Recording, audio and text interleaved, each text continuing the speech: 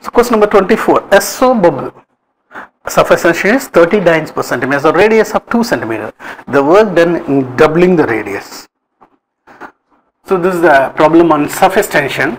So work done in blowing on surface tension is equal to work done is surface tension of the soap bubble into increase in surface area.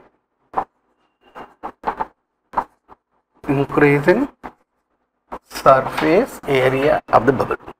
So generally for the first case, when the bubble is of radius r, we can say surface tension T.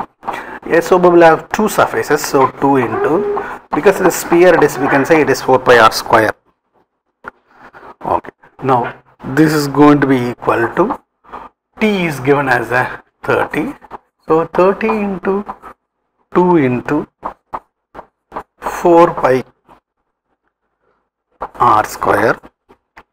In the second case, it's going to be T into 2 into 4 pi, it is double 2 r the whole square, so it's going to be 30 into 2 into 4 pi r square into 4.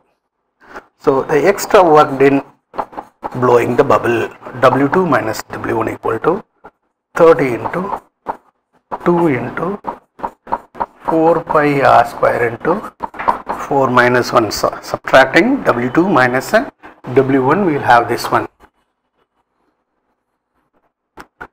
So the answer is, so the extra work done, delta W is going to be equal to 30 into 2 into 4 into 3.14 into r is 2 into 10 power minus 2 the whole square into 3. So answer is 9050 ergs. So answer is D, 9050 ergs.